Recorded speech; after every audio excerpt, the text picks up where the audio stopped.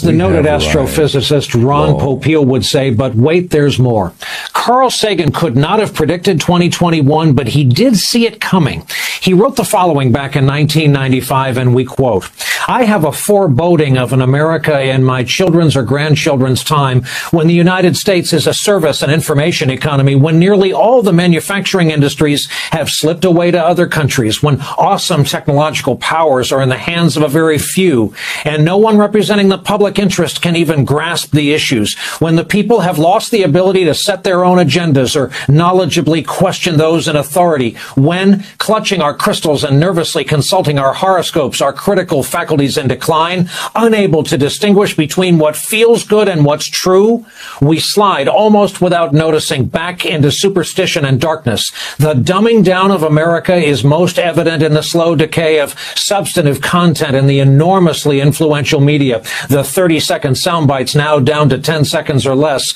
lowest common denominator programming, credulous presentations on pseudoscience and superstition, but especially a kind of celebration of ignorance.